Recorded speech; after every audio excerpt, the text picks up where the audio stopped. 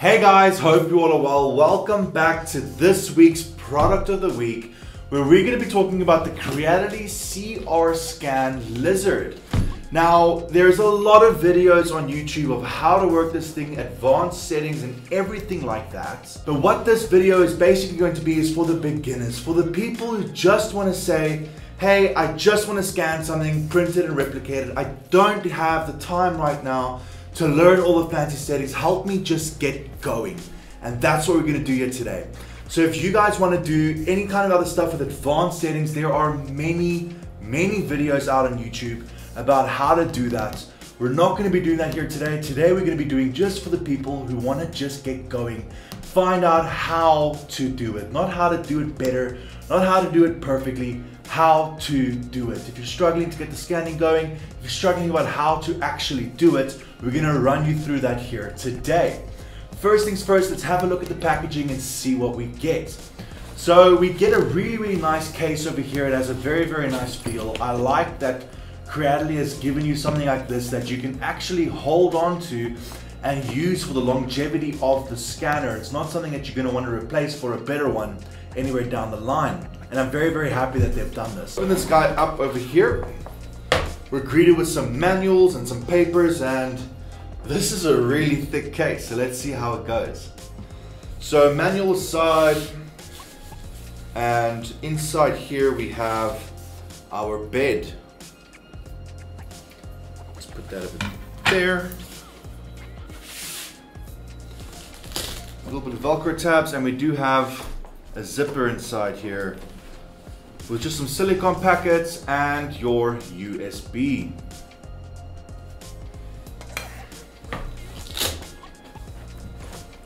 From there, we're greeted with a really nice packaging. I'm very happy to see this, that they put specific spots in specific areas with specific padding around it.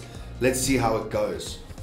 So off the bat, here is our scanner. Now, compared to the last 3D scanner that we had, this is really small. Let's have a look on this camera over here.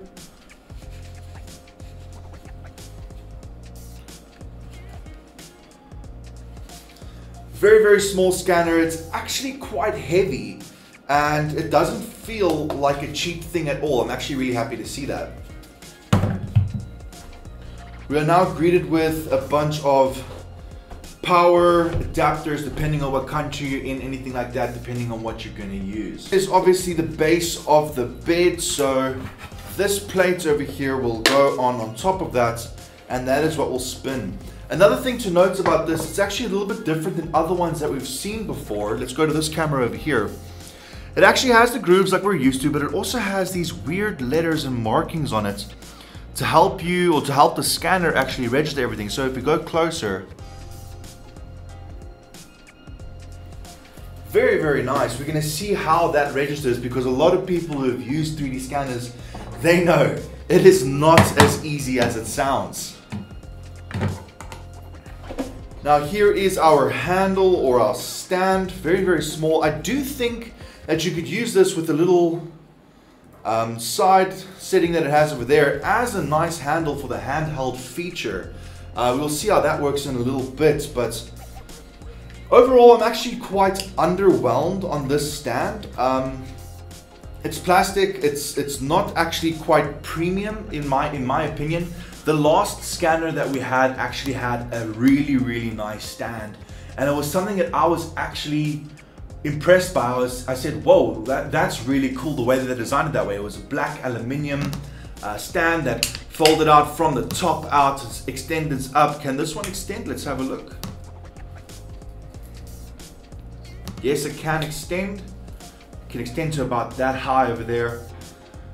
Look, it's going to do the job. It looks like it's actually quite well built, but I'm quite underwhelmed in comparison to the old scanner. But it still is nice. It does feel nice. It doesn't feel like it's going to break, and that is quite important.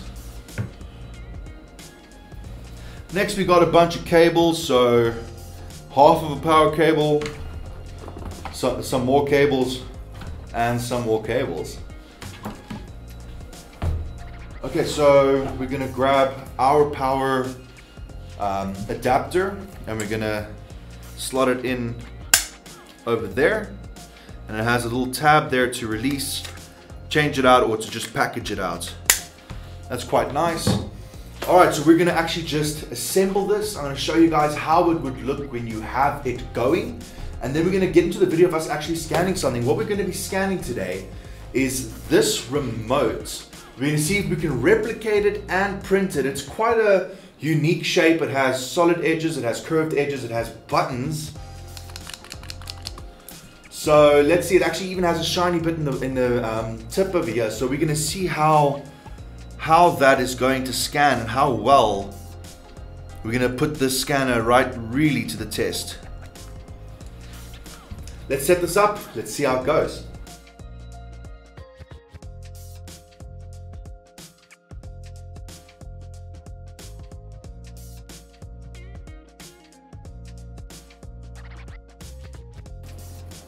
So yeah, like I said, I do believe you can take this and divot it in like that and use this in this orientation for the handheld scanning.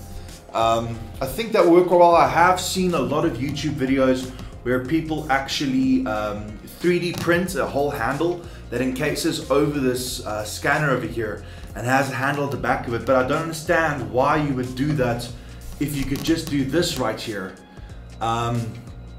I really can't justify that unless this is not a good way of scanning it and they do want some extra stabilization or something like that. But let's carry on here. So then we would open up the stand, extend that up,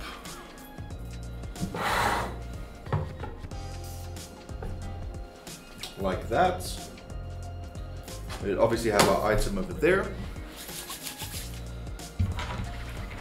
This is one of the things that I picked up on. I was quite worried about bending the pins inside this cable. If you are as well, it's quite easy. So it actually has a little release pull at the back for you to actually take it out. And there's a red marking on the port over here and a red marking on the cable. So you line those two up, just like that. And there we go. Now we do have our power cable going directly to our scanner. At the end of this cable, we are met with two separations. We have a USB and it looks like for another import over here, a female connector. Now the USB obviously goes into your computer and that's where your scanner registers into your computer side. So this guy would go into your computer, and this over here we have a male port that goes inside, and that's for the power. So this will power the entire thing. So hypothetically speaking now, because we're not going to do it right now, this is plugged into your PC, this is plugged into a power source, so we're going to just put that right there for now. And then this cable over here is specifically for your bed. Now you plug this part into your bed and this part into your laptop or your computer again. And what I noticed is, not like other scanners, if the bed is plugged into the PC, it just spins. Now I have not seen it affect the scanning quality or anything like that. Even if you have to do a second scan and it starts at a different point, I have not seen it affect the quality of the scan at all. So you don't have to worry about that. So into the base, into the PC, what do you do from here? Basically right now, you grab your USB and you plug it into your computer, and there is an installation file right there for the software. Now I want to give a full disclaimer over here. I have a MacBook laptop and this did not work on my laptop at all. It did not want to download the files, did not want to download the user face for me to actually use a scanner. So I went onto some forums and I found that there's on Creality's website, you can download the operating system for Mac, for the Creality scanners, even the Lizard over here. I downloaded those and I came into a lot of troubles. I searched the web, I searched for YouTube videos, and I actually did not find any helpful videos on how to actually get this guy installed on a MacBook. So I'm not telling you it cannot be downloaded on a MacBook, because obviously Creality is telling us that it can off of their website. But I did not get it right and actually had to end up using a Windows PC and start going from here. So you'll see in a minute when we do the scanning, I'm in a different environment because I'm using a different PC. I had to use a Windows PC. So before you buy this, if you have a MacBook, quickly please do some research, find out how exactly to download it and get it working, because the exact issue that I had, I downloaded the software off of Creality's website, but it wanted a calibration file, and I could not find a calibration file anywhere in the download that I downloaded, and I really got stuck at that point. Switched to a Windows, downloaded it from the USB, and it was easy from there. It was super simple. So just a disclaimer over there, I'm saying to you, you might struggle with a Mac PC. Quickly just do some research on that, see if it's something that you are able to get over and move forward from there. Alright you guys, we're gonna quickly go to the other side over there where we did the scanning with this thing, and we're gonna see how it scans, how to do it, and what does it look like. So as you guys can see over here in our Windows PC, we're loading up the software.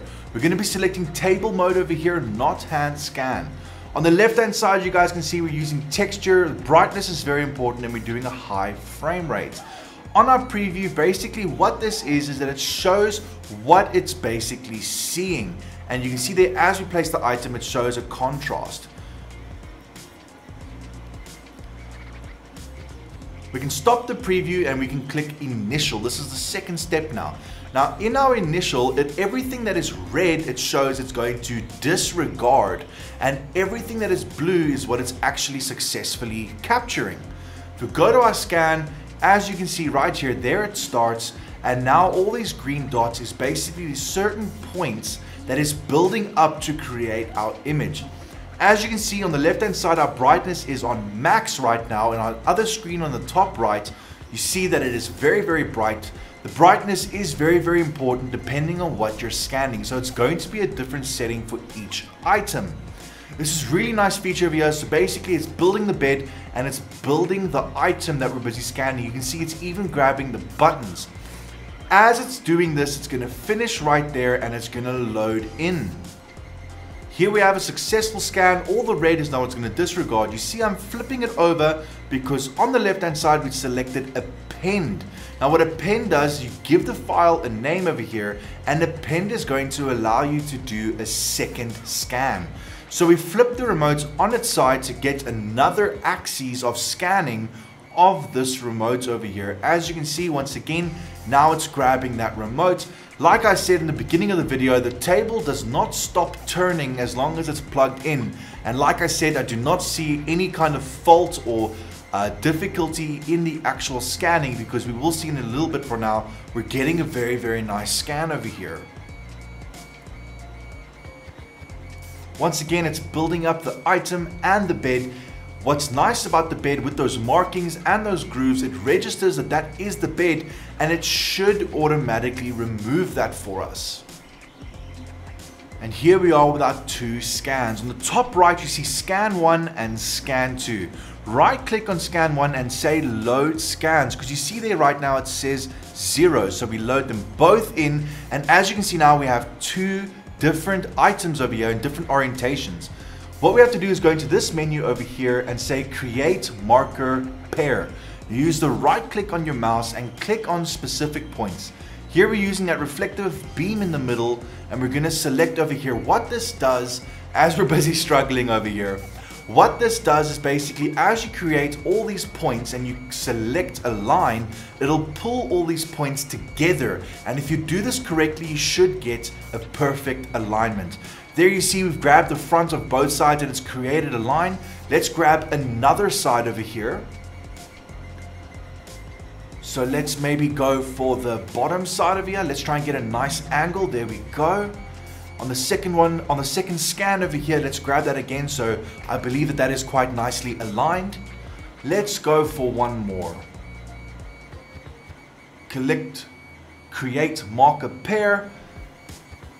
And we're going to go for that bottom button. I think that's a nice register point over there. Make sure that we get it nice and aligned. There we go.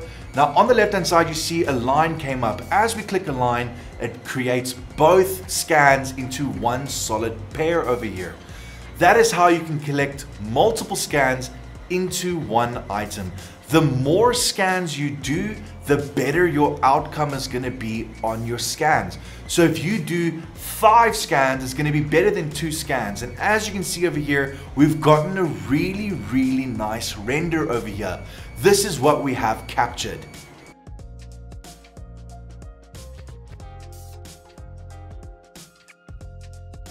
And there you have it, you guys. We've done a successful render on the CR Scan Lizard, where you can take an item and replicate it. Now, it did replicate in exactly perfect sizing as well, and I was very happy to see that. Like I said, the more scans you do and align them, the better your outcome is going to be. We did 2 scans on the remote, we aligned them, it came out really nice, but there was a few flaws on the actual saving of an STL file and printing. It didn't grab all those walls perfectly smooth and all that kind of stuff, and that stuff will be improved by doing multiple scans and everything like that. So just 2 scans and you're going to print something, it's going to be a little bit iffy. Do some more scans, line them up perfectly over there, and it's going to do it great for you. Like I said, there are thousands of videos on YouTube of how to get perfect settings, how to get perfect scans, and everything like that. This video was a simple video specifically for the people who just want to start scanning. How do I start scanning? How do I make it work? That's what this video is for. So don't take me out in the comments over there saying, oh no, I got better scans. Yes, we can do a better scan, but this video is not for that. Like I said, there are hundreds of videos that can already explain that kind of stuff to you. This is just a breakdown version for beginners, not for the advanced people, for beginners to start scanning. The CR Scan Lizard is down in our description in a link.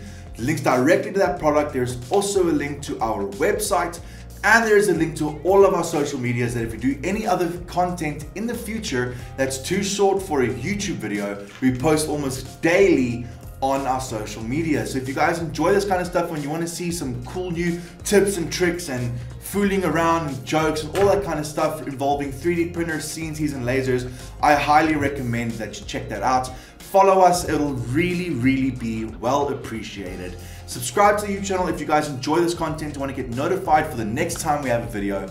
I hope you have a great time, and I'll see you next week.